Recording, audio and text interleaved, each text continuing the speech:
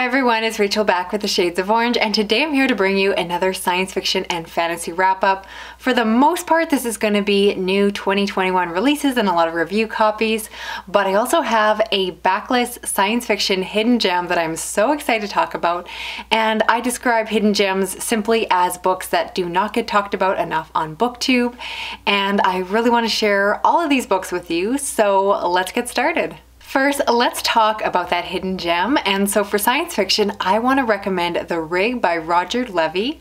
This is a multi-point of view story that I would describe as a piece of epic science fiction, although it also could be described as a science fiction thriller. The story, as I mentioned, is told from multiple perspectives, but the main perspective is that of a young boy who at the beginning of the story is on this planet where they are heavily religious, and so he grows up very naive with these really rigid rules surrounding the control of technology. This is a coming-of-age story as the book follows his character as he ages and grows up. There is an incident that causes him to have his innocence stripped away a little bit, and hence the coming of age that he is forced into adulthood perhaps too soon when he meets up with another young boy who changes his life. This book involves other characters who are working on this rig, and you find out that in this future there are all these different planets that are interconnected, and they communicate using the song, which is their version of the internet. However, on the particular planet where this young boy lives, they are very much closed off from that, and again, he's very innocent, very naive, and then of course he slowly gets integrated into the larger story that is happening. This book involves so many interesting elements that come together in such creative ways. I've just never read a book like this. So it involves crime families, and there is backstabbing. The use of the internet is very integral to the story, and I love how it's described and imagined. I just thought it was so creative. The author also takes the time to introduce some future slang, which some people might find annoying. I personally loved. And so you get words that don't exist in today's language, but you're able to figure out its meaning based off of the context, and I loved puzzling that out. It is a story, again, because it has multiple points of view, it just felt so epic in scale, and I really encourage you to go in without knowing too much of the actual plot, because that is what I found so fun about it, is that it has an incredible start. It will grab your attention right from the beginning, and I just wanted to see where it was going to go, and I had no idea, and so I just followed it through, and this ended up being just one of those incredible stories. It was a time where I finished the book and I immediately started again and read the whole thing through, and I can't remember the last time I've done that with a book, but I really like this one. I just can't stop thinking about it. And if you know me, I normally am turned off by naive young characters, but this one worked really well because he doesn't stay naive long, and his character growth in the story is fantastic. So if that sounds good to you, if you're looking for a science fiction book that is new, or at least new to you, fresh, unique, different, and not the same story told over and over again, I really recommend this one. It was just so entertaining, so smart, so well plotted, and yeah, it's just a hidden gem that I'm really excited to share with you all today. Next up, let's talk about Elder Race by Adrian Tchaikovsky. This is a science fiction novella that I received for review from Tor.com, and this is a story told over a few different perspectives. It takes place on a planet far away where we have an anthropologist who is studying a society that is older, as in it's more of a medieval style setting, and so he is studying their progression as they are slowly advancing. And then the story is also told from one of the people in that society who is going off to get help and assistance from a local sorcerer. Now, from the synopsis, I was a little bit leery going into this only because I don't always get along with science fiction fantasy. However, this book is definitely more science fiction than fantasy, which is my personal preference, and when it was revealed what was going on with this book, I absolutely loved it. Without giving away too much, I'm going to say that if you're a fan of Star Trek, particularly the brand of Star Trek in Next Generation, you will love this one. It kind of reads like a particular episode that I kind of love, and I enjoyed this one so much. And particularly what I mean by if you like Star Trek is that there's a lot of episodes where they have the crew studying these societies from the outside, and of course they want to follow the Prime Directive, and and so they don't want to interfere. And that's where the anthropologist comes in, because he's trying to study them, but he doesn't want to actually affect the society. And it just makes for a really fun read. Adrian Tchaikovsky is just really smart how he plots this book, how it's written, the narrative is perfect, and I really enjoyed this one. Just a book that I thought I would enjoy, but I ended up really loving. Next up, I want to talk about Inhibitor Phase by Alastair Reynolds. This is the book that I received for review from Orbit Books, and this is a book that is part of the Revelation Space series, but both the author and the marketing team at Orbit were both very explicit that it is a book that you can start with even if you have not read the previous books in the series. Without going too much into the plot, essentially this is set in a far-flung future where humanity is hiding out from artificial intelligence that are hunting them down, trying to finish off humanity. The premise is really intriguing, and I really liked the main character, Miguel. I thought that he was very compelling and was instantly someone that you could connect with. However, and I mean this in the kindest way possible, I think that the author and the marketing team were slightly wrong when it comes to the fact that this book did not perfectly stand alone as I hoped it would. I was certainly able to understand everything that was described in the book. I was never actually confused, but I really felt like I was missing out from the fact that I have not read the original Revelation Space trilogy or any of the spin-offs that are in this world yet. And that is my fault, because when I was offered this for review, I could not help but jump on it because I've been very intrigued by Alastair Reynolds' work, but really I think that I need to go back and read those other books before going and giving this a proper review. So the short is that I enjoyed this book to a point, but I felt like I was missing out, and I felt like there was this whole other epic story and I was just reading the ending of it, and I really want to experience it properly. So this is kind of the short review saying that I'm going to come back once I've done my homework and I will re-review this one for you. If you're a fan of Alastair Reynolds, the writing I think is just as strong as I've always heard his writing to be. I thought it was, yeah, very well done, great characters, all of that. But I think for me personally, I need to have more context in order to properly appreciate this one. If you've already read those other books, I'd say jump on in. I suspect you won't be disappointed. Next up, we have Stolen Earth by J.T. Nichols. This is a book that I received from Titan Books for review. This is a space opera set in a future where humanity has had to abandon Earth. That is because of global warming and environmental reasons, as well as a war that broke out with the artificial intelligence. They may have won and taken over the planet, and so humanity had to go elsewhere. This story is set in a future where there's a crew that is forced to go back to the planet, and when they get there, well, maybe the story I told you isn't exactly what happened, and you get to find out what that is. Now, I want to recommend this one to those of you that are newer to science fiction and are looking to start, because I think that space opera is a really accessible place. Typically in books, including this one, there isn't a lot of focus on hard science.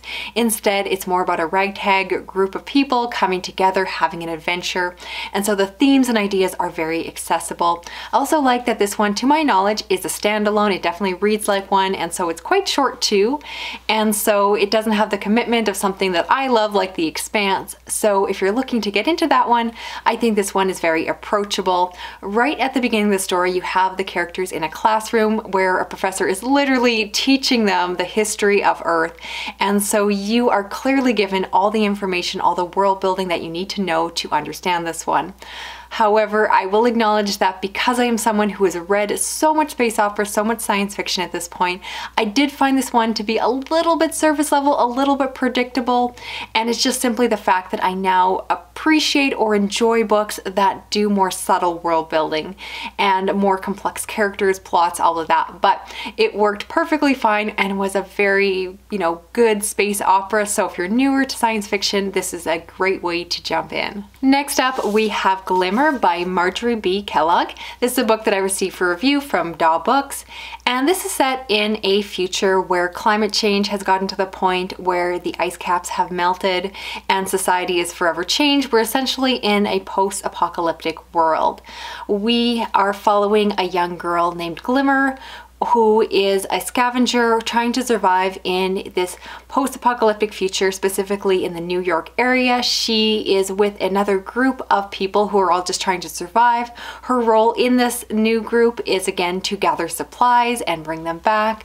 And so we just see how they are trying to survive in this future. So this is a book that definitely read like a video game for me, particularly something like The Last of Us 2, where you have a young female protagonist who is going around trying to get supplies, trying to survive.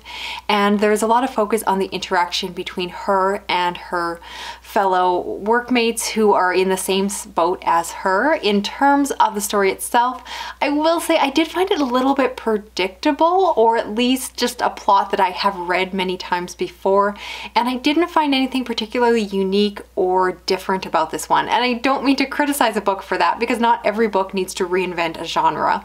But I found the characters to be likable, the story to be interesting, the writing to be good, but I just didn't fully connect with the story. And again, I think it was the fact that I was looking for something extra. But if you're looking for a post-apocalyptic story that is not necessarily incredibly negative, I thought that this one had a good glimpse of hope, which is definitely what we need in our current age. And so I really like the story. And again, I do think this one is accessible if you're newer to science fiction. It is set in a very close future, so there isn't a lot of fancy technology. If anything, the world has regressed. So again, it almost makes it more accessible. So if that sounds good, definitely recommend checking it out, especially again, if you like those survival type video games. This one definitely gave me similar vibes. Now, switching over to fantasy, I also received a bind up of the Tensorate series by Neon Yang. This is a collection of 4 novellas that were previously printed individually by Tor.com, which is where I received the review copy. And this is a really cool, queer, diverse, Asian-inspired world. And of the stories, I liked some of them more than others. They're all loosely connected. If you're going to read all of them, you do want to read them in order, but in some ways you can kind of pick and choose, and each story does stand on its own. In fact, even the author admits that the first story in this collection and the second were put out or published on the same day, and so you really could read them in either order. My favorite of the stories first was The Black Tides of Heaven, which is the first one, and I liked it because it had a good focus on the world building, which I really liked. So as people talk about, this is a really great queer story because it's set in a world where rather than at birth, people's gender are assigned to them based off of their biological parts.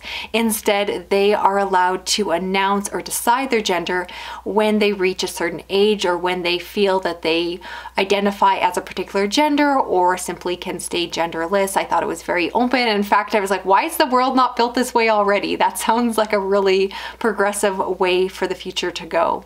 So I thought that was really interesting, and that was just kind of a side part to the story. But what I particularly loved most about the story was the world building surrounding the magic. So in the story, they talk about the Slack, which I pictured as almost being like the Force in Star Wars, this invisible force that allows them to do incredible things. And so with it, people go to different schools in order to learn Slack craft, which exactly what it sounds is crafting using this force to create things. And I thought that it was so creative, so cool. And so I really liked the first story because it had a lot of information about how that worked. And if you know me, I love good hard magic systems. I love those explanations, so I could not get enough of that. The second story didn't work quite as well for me. It's essentially a monster hunting story, which if you know me, sounds like it should be right up my alley, but I didn't connect with it as much. However, the third story I really loved, and that is one that involves a sibling looking for their other half, and what they find is just really, really dark. So not surprisingly, I enjoyed that one quite a bit. I also liked it because of all the stories, I found that that one had the strongest plot. And that would be, if I had a criticism of the series, it's the fact that it's very much more focused on the ideas. So again, the queer world, the magic, and all of these cool ideas that are introduced. But in terms of a cohesive plot, some of the stories were fairly weak in that area, or rather the plot felt like it kind of took a backseat to the ideas that the author wanted to discuss. So I overall enjoyed these, but I would be more interested in seeing this author do something in a full novel that is more plot heavy, because again, I think the ideas that they bring are so interesting, but I am a very plot driven reader, and so so that was the one thing that I found a little bit weak or lacking in some of the stories within this collection, but I definitely would recommend it if that sounds up your alley. I'm really glad that I got a chance to experience the whole collection. And last, I want to talk about The Helm of Midnight by Marina J. Lostetter.